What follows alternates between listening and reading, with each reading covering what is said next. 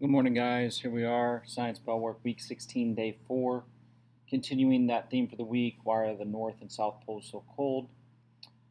Today we get into the average temperature range at the North Pole compared to the South Pole and how those average monthly temperatures, are similar, and also the differences between the two locations.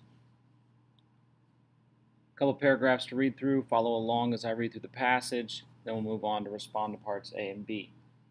At the North Pole, average temperatures range from negative 18 degrees Celsius, which is 0 degrees Fahrenheit, in the summer to negative 37 degrees Celsius, or negative 34 degrees Fahrenheit, in the winter.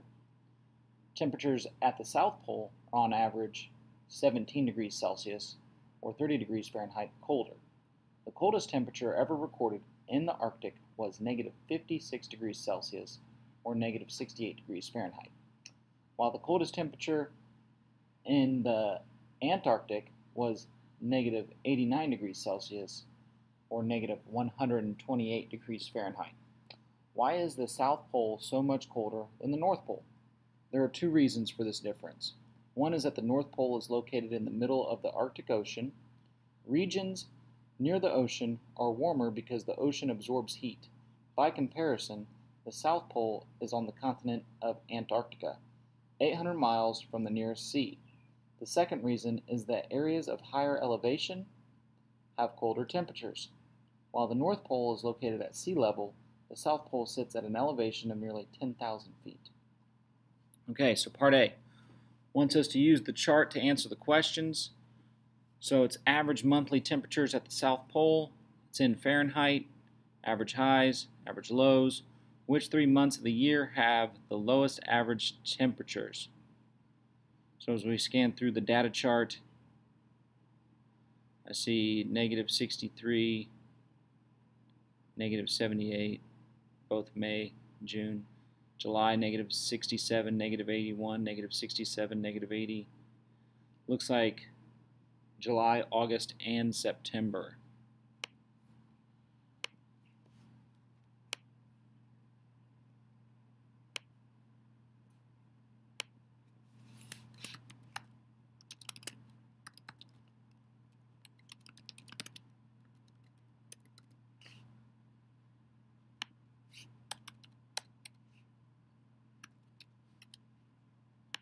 During which month does the highest average temperature occur? Highest average temperature.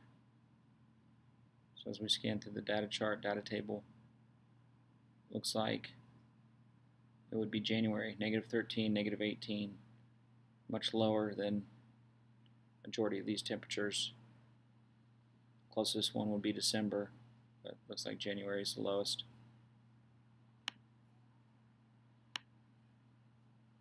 Or excuse me, the highest temperature.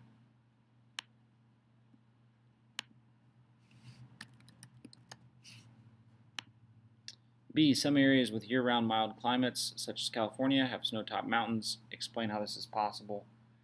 Well, we know obviously mountains are at higher elevation. We see right here where areas of higher elevation have colder temperatures.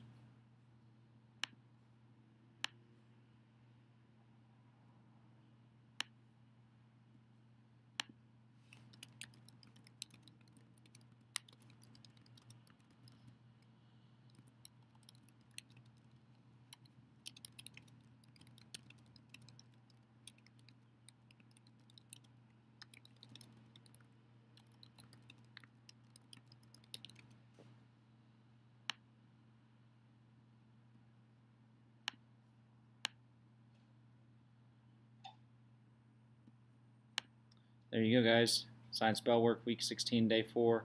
Hope you guys followed along, made corrections if you need to, and have a good day.